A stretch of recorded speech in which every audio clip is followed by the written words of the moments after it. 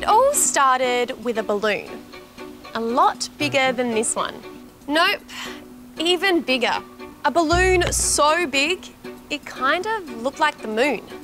That's the moon. Okay, that thing is not the moon. This thing is so weird. It was flying over US and Canadian airspace, and when it was suspected to be a surveillance balloon from China, the Pentagon decided to...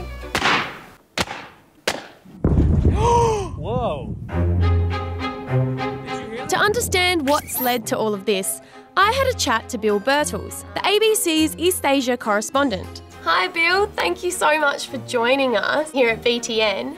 I'd like to know what's going on with this balloon. And we're not just talking about a balloon, we're talking about a balloon with solar panels rigged up on the bottom of it, with what they call intelligence gathering pods, instruments that potentially detect radio signals or capture imagery. From what we can understand, it's actually not a new thing for countries to use balloons for espionage or other research. No, not a new thing at all. After World War II, the US set up a program. The trial program was called Project Moby Dick, where they used, as an experiment, 500 balloons to carry cameras and other sensors. The concept was to carry them across the Soviet Union, the Eastern Bloc, but also into China. And then that first experimental wave, Project Moby Dick, interestingly enough, set off the original wave of UFO speculation and suspected sightings in southwestern US. And it's something we're hearing again now. Since the first balloon was spotted, there's been another 3 unidentified objects found in US airspace, which, just like the balloon, have been destroyed. They've also set off some theories about UFOs. But the White House has made it clear there's no alien activity here. There is no indication of aliens or extraterrestrial activity with these recent takedowns. But are we really, really sure?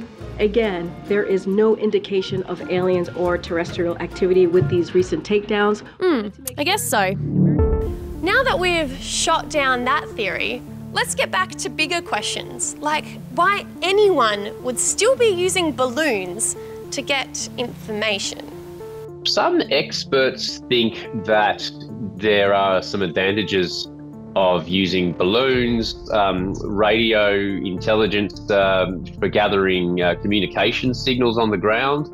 Also, too, the experts assessing this balloon believe that it was manoeuvrable. So potentially you might be able at a closer distance to hover over sensitive military sites compared to satellites.